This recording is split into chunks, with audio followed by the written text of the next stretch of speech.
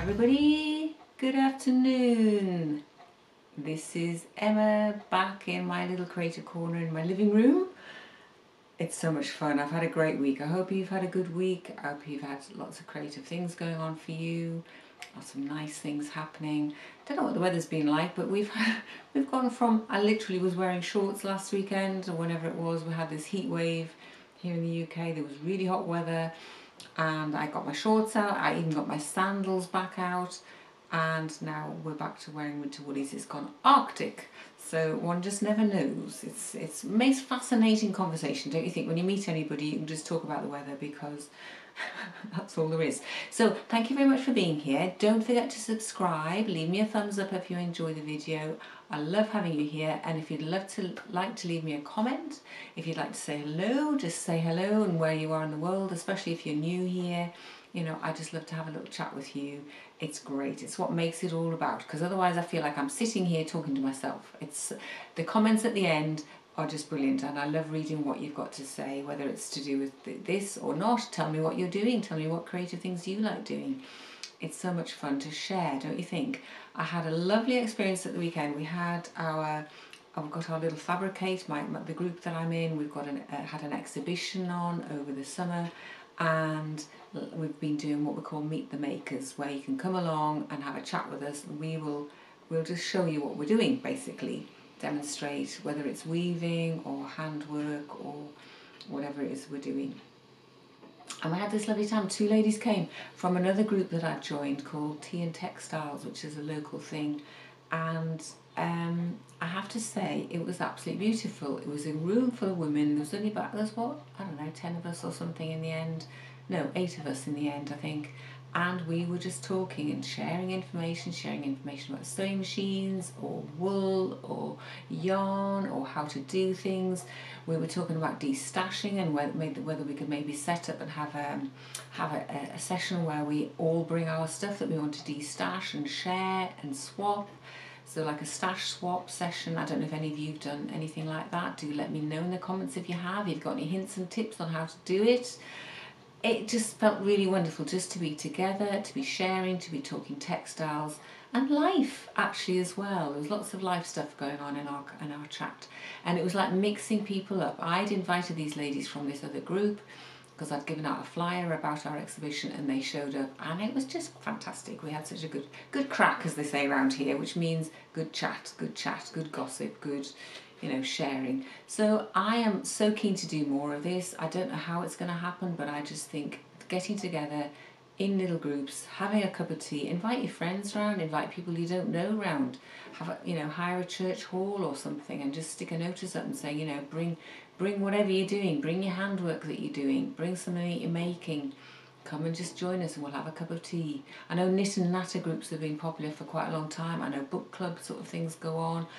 And I just think if it's easy for people to do, easy to access, I'm just so excited. I came home absolutely buzzing, I will tell you, and I'm keen to make use of the stash that I've got, that I've been boxing up, getting ready to get rid of, and I'm thinking, well, if we're going to do a stash swap, that would be perfect. I'm not particularly interested in making money on anything. I've had the pleasure of these things. Some of it's just scraps, leftovers, bits and bobs. But to somebody else, they might be absolute treasure, mightn't they? You know, there's nothing like looking at somebody else's stuff and going, oh, that's a fantastic colour, or that's, you know, lovely yarn or something. So that's kind of where I am, and I think it's valuing things as well, isn't it? It's valuing ourselves, giving ourselves time to do these sort of relaxing activities with other people, and valuing ourselves by allowing ourselves to do these creative things. It's so important, isn't it, to set aside time for yourself, because then you have more to give everybody else. That's always my take on it. So the other exciting thing is I'm in the process of buying myself a bicycle, which I will tell you all about when it arrives. I'll tell you what I get up to. I haven't had a bicycle for years, and I've just decided it's time to get back in the saddle, as they say. I'm not going to be a great, huge, massive, you know, going miles and miles and miles. If I potter about on the roads, that will do me. But I'm so excited to have a go and just get on 2 wheels again. So lots of fun things happening here, and we're going to get on today with these seed heads and see where this little process is going to take us. Okay, so if you were watching last week, you'll have seen that I chose a piece of, it's just a piece of scrap really. This is cotton curtain interlining, which I use a lot as a background for some of my work. It's a really nice soft kind of piece of fabric really. It's great for quilting if you want to use that instead of posh stuff. It's really useful. And I thought what I'm going to do is I'm just going to cut myself lots of strips of fabric roughly the same height as this. I did think about doing it portrait, but I'm going to do it landscape because I just feel as though I want to create a really nice textured background using lots of different fabrics, lots of bits of lace, and I might even put some soluble paper on top. I haven't quite decided. As you know, this is all a process and it will grow and evolve and develop as we go along, and that makes me really excited. I don't know about you. There's no outcome known at this stage. I'm just experimenting. We'll see what happens. Isn't that exciting? Okay, so this is starting with a completely blank piece of fabric, and I'm just going to cut things, and I'm going for a sort of a linear, vertical linear sort of look, and I've no idea exactly how it's going to pan out. This is a complete sort of experiment. I'm aiming just to stitch things down, but I'm going to, as I say, put some probably put some soluble fabric on top of here. So I'm just going to go for, you know, texture. Oops. So I'm just getting everything in a thing here. I'm going for sort of texture. I'm feeling, when you go for a walk, when I go for a walk each day, okay, I'm feeling the hedgerowy sort of influence, if you like, where it's kind of, especially at this time of year, it's just this sort of tangle of textures and lines, and there's no one thing dominating. It's all just kind of all in together, boys. Everything just there for the taking, if you like. Everything's just jumbled up together, and everything's sort of what's the word, mixing and mingling, and one thing sets off another. So the shape of one thing might set off something else. Something might be framed by some of the lines, some of the stalks might just frame something else up, and I love it. It's like a kind of a sharing thing. No one plant is dominating. So I don't know. I've no idea how this is going to pan out. This is a complete and utter experiment. It might, as I say, be a total disaster, but whatever happens, by playing like this, we're going to learn. We're going to learn something. We're going to experiment and see what happens. For me, textiles has always been about kind of pushing the boundaries, seeing what else is possible, asking questions and saying, well, what if I did this? What if I did that? And I think particularly I kind of been reconnecting with a fellow student from when I was an art student years ago. I've got a friend locally who, she did the same course as me, and I'm also, not only that, I've reconnected with the tutor on my course who ran the course. So I've kind of been almost looking back at being a student again and thinking, well, what did I used to do when I was a student? Well, all sorts of things. Nothing was off limits. Everything was possible. And, you know, you were always being encouraged to experiment and push the envelope, you know, as they say, push the envelope. So this is kind of what I feel I'm doing today. I have no idea where this is going. It's a complete fresh new start to match the fresh new start in my life. I don't know where I'm going in the house. I don't quite know where I'm going in my life. All sorts of things are kicking off at the moment. Lots of new things. I've been sort of telling you there's lots of new things going on. I don't know about you. Have you got lots of new stuff going on in your world at the moment? And it just means that there's lots of potential. There's lots of possibilities. Doesn't that sound lovely? I love the sound of sort of crunchy fabric. Perhaps I should be cutting these and not laying them out. Perhaps I should just focus on cutting lots of bits. That's what I usually do, isn't it? I've kind of forgotten, I think. I've just been spending so much time clearing out stuff. I've kind of forgotten actually how to do this. So I think what I'll do is I'll just cut lots and lots of bits, see where that takes me.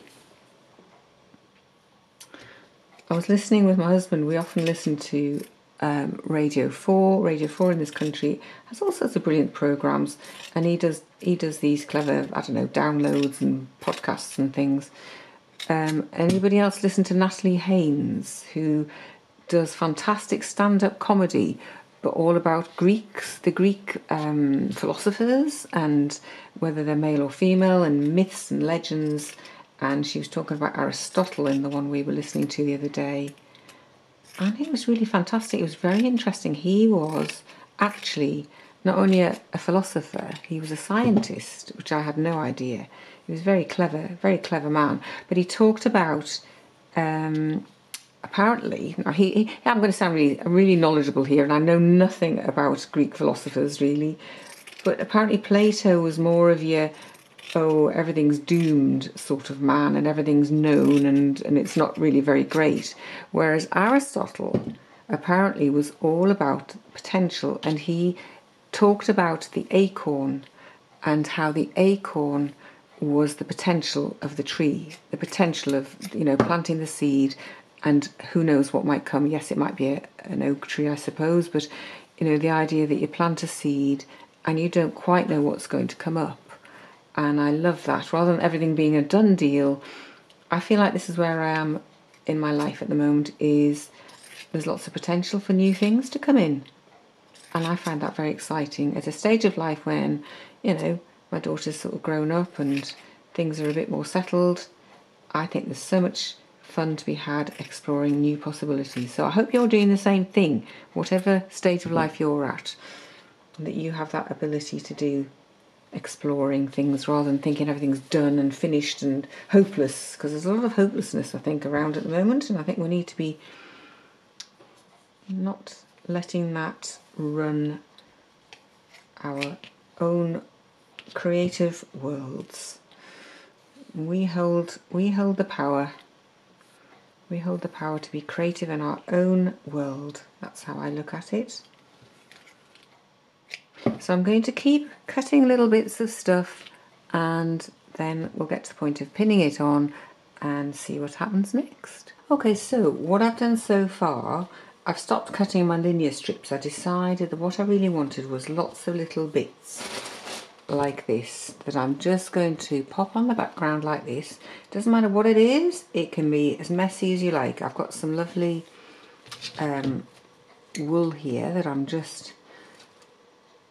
I've got this lovely wool here, and what I'm doing is, it's amazing when you see the potential in things. If you look at things one way, you say, oh, well, that's just some boring old wool, there's not very much of it, where's that, what's that going to do? But if you start to take this wool apart, it's fascinating what happens is you get, I'm sure some of you may have done this already, you get lots of lovely little twizzly bits, which just make their own twists, they make their own twizzles, and that means I'm not going to be in control of it. And this is very much what I'm about, as many of you will know if you've watched for a while. My work, a lot of it lately, has been about not being in control of things. So I'm going to show you this. I've just got this lovely stash of bits and bobs in here. All sorts of bits that are already cut. Lots of bits of lacy things. These are just all my scraps. I don't know about you, but I don't throw much away. Most of it stays around and gets used in different ways and gets put in a bag like this, and then it's really useful for a job like this where I just want lots of bits in the background. I feel so I'm just creating this sort of messy background, when you look in a hedgerow and at the side of the road and there's no order to it, everything's on top of each other, everything's jostling for a corner. So I thought, well, I'm just going to make some sort of background. I've got various bags like this. I've also got this bag here. So I've also got this bag here, which again has got lots of, I bought these from a lady. She had a big sack of lovely threads that she was getting rid of on behalf of somebody, and I just bought a whole stack of them for very little money. But look at these tasty little numbers. And I'm sure we can perhaps add some of these into the mix as well. This is gorgeous. Look at this. Look at that for sort of texture. It's all twizzly, it's all bitty, it's lovely. So I'm just going to mess around on here. So all I'm doing is messing about, adding bits on, and then I've decided I am going to put a piece of soluble paper on top. So anything like this that's a bit too, what I call too posh, I'm just distorting, or I'm tearing it. So I've got some of this stuff. This is a scrap from a skirt that I made years ago. It's cheesecloth, I think. And it's adorable because when you kind of really, you have to be quite fierce, you have to be quite rough and really just mess about with it. And look what you can create. It's all of these lovely tingly tangly edges. And this is a change. Usually I would probably be using my embellisher for something like this. But for this, I just thought, no, I just want to play around with the fabrics and let the fabrics speak. Let the fabrics do their job. And then we'll add the soluble paper on top, which will hold things in place, but also add a layer of its own texture to it. And again, I won't be in control of that. I'm just going to stitch these down, and then we'll see what that does. And I might add the some linear bits in before I dissolve the paper away, or not. You see, when you just distort the lace, you know, we're just creating this gorgeous background. I'm not sure about this one. This one's a bit white. But again, it's fantastic fabric, this. It was a net curtain or something that I picked up at a charity shop. And it's been the most wonderful stuff because it just falls into threads like that. So, but I'm not sure about that one. It's not very organic looking, I don't think. So I think I won't use that. It's too bright. So I'm just going to keep messing about with this. I'm going to not try to use too many different kinds of textures. I'm going to try and keep to, you know, maybe half a dozen different sorts of fabrics, and then it doesn't get too bitty. See, bits of muslin like this can be little tangly bits that can just be coming up. Bits of it. This is the stuff that I was cutting before. But again, if you distort it, if you pull it apart, look, isn't that lovely? And then you can pop it on top. So we can be building layers. I mean, this could be something where you build up, sorry, my bag's just falling off. This could be something where you're building up different layers. You could put the paper on top, and then you could be adding another layer on top of that, and another, you know, we could add up several layers. So we'll just keep going with this, and I'll show you when I'm a bit further down the track. Oh, I'll tell you what. So the other thing I also have, which is this gorgeous stuff. I'm sure some of you may have this in your stash. It's scrim. It's actually builder's scrim, and I've had this for a very long time. I'm not even sure whether you can still buy it. I don't think builders actually still use it. But look what you can do with it. You can do all of these fun things with it. You can just tear it and pull it, distort it, cut it, make lovely bits like that. Pulled thread work, basically, but a bit more random. You know, so you can be adding that down as a background. So what I'm doing is I'm disguising this background, and when I put the paper on and we wash it away, we'll end up with some areas which will be seen, some areas which won't be seen. I don't think I want to use that bit. So as I say, I'm going to carry on with this and just see where it takes us.